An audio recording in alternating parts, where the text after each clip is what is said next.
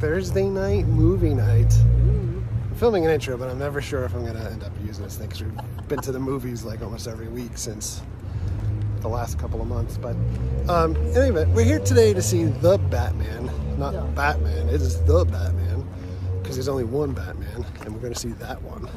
And I really wasn't looking forward to necessarily seeing this because it felt like this movie was made really quick. We've seen how many iterations of Batman over the last 20 years. Yeah. And here we are again, another Batman. This movie is getting rave reviews so far. I've not seen any spoilers, but I'm here, I'm invested. I'm looking forward to seeing this. I've got my Batman jersey on. There we go, look at that. The Batman. Ironically that they have a vampire playing the Bat in this movie. Ha! Someone's probably never said that before, but we are heading into AMC Altamont to check out The Batman. There's another poster outside the theater too for Zoe Kravitz as Catwoman in The Batman. It doesn't say that she's the Catwoman though. I guess it makes sense though, because you also had like the Penguin, the Joker, the Riddler, the Batman. Do they have the Robin in his too? I don't know. The Alfred. Check it out, we got a free comic. They also have special cocktails here. With black and spice rum. Black and spice rum, one of my favorites, but it is... I said Kraken. Blacken. Hey, we didn't even drink anything yet, but you know. The Bat, the Cat. Mary has tried the Cat. They said it was lighter than the Bat. More like a seltzer. It's like a flat soda. Oh, delicious. I'm going to try the Bat, which is supposed to be like a rum and coke. They left out the garnishments. No cherries.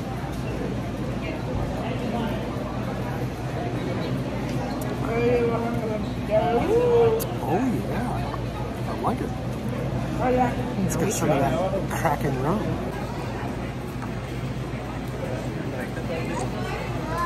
Actually, that's very good. Let's try this Cat.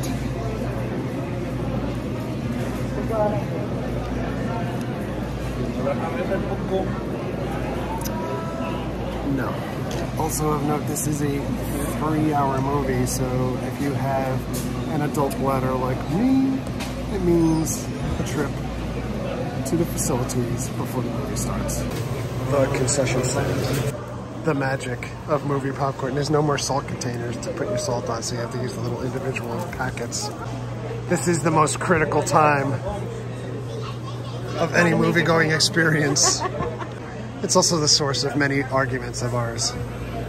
And here we go, Dolby, the Batman, Dolby. And that is the Batman. Not Batman, not any other Batman, the Batman. So by the way, they are selling popcorn in this ridiculous Batman head for like 26 bucks or $27. Includes the popcorn and the Batman head. I asked a random dude in the lobby to take a picture of his because I wasn't spending $27, so this is what it looks like. Advertising Disney when you can't get in there. Well, fast forward 3.5 hours later, incorporating time for the half an hour of trailers we had to sit through. Previous, yeah. What'd you think? I thought it was amazing. I thought it was great. I would give it a 4 out of 5.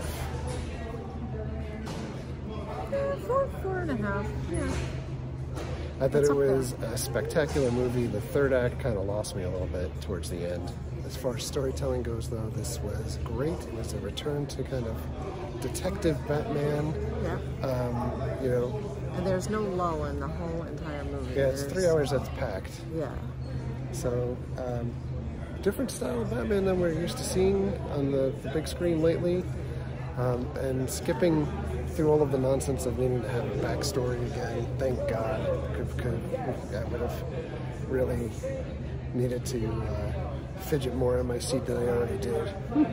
But Edward was a good Batman. I don't know if he's the best Batman. I think the problem is that coming into this, everybody was saying, this is the best Batman movie of all time. And I think we're so much in a rush to say this is the best anything whenever we experience stuff lately, but I wouldn't say it's the best, but it was really good. I still love my Michael Keaton 1989 Batman. I'll also say this, Catwoman kind of steals the show for a good chunk of the movie. She is phenomenal, it's very well acted and played out on the big screen. And by the way, this did look phenomenal on the big screen.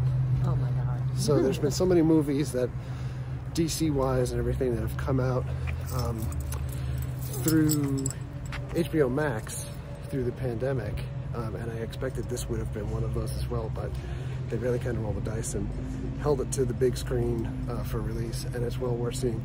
Stylistically, the cinematography is the best I think I've ever seen in a superhero movie. It is not a high frame rate per second type of film. I loved every moment of the cinematography. The score is awesome that goes with it as well. It fits so perfectly. Yeah, it is phenomenal as far as those points. So back home, just a couple last thoughts. I thought that Robert Pattinson was excellent as Batman, as much as I kid around and say Edward and I know. Vampire. I actually, when I heard that he was playing Batman, I was like, I don't know about that, but he nailed it. He did a great job. I thought he was one of the best Batmans, besides my beloved Michael Keaton. I like Christian Bale too. Yeah, Christian Bale was good. I mean, he was good as the Dark Knight. Yeah, yeah. I would put him probably third on the list at this point. I'd go Michael Keaton, Robert Pattinson, and Christian Bale. Yeah, I could see that. Yep. So, a couple other thoughts though on other actors. The Riddler is in the movie. I'm not going to give spoilers out, but I'm just going to talk about things that you've seen through trailers if you're watching. So obviously, you know the Riddler's in it. Paul Dano is the Riddler. While I think that Robert Pattinson was a really, he exceeded expectations as Batman, Paul Dano was, to me, kind of didn't live up to he couldn't deliver the character of the Riddler. I'm kind of stuck on the TV show. The 66 Batman? Yeah. the Riddler with the jacket and the whole persona. That's what I think of. What about Jim Carrey?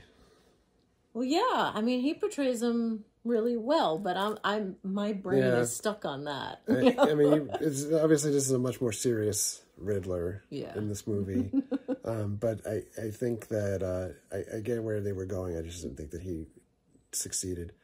Zoe Kravitz is Catwoman, and amazing. if you don't know, that's the daughter of Lenny Kravitz and Lisa Bonet. She's stunningly beautiful. The acting was phenomenal.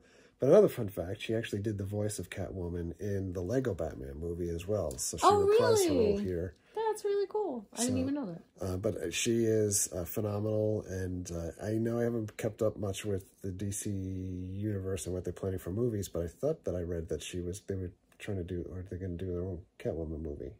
Oh, I don't know. But I don't know, maybe you know more than me. Maybe I'm just making that up.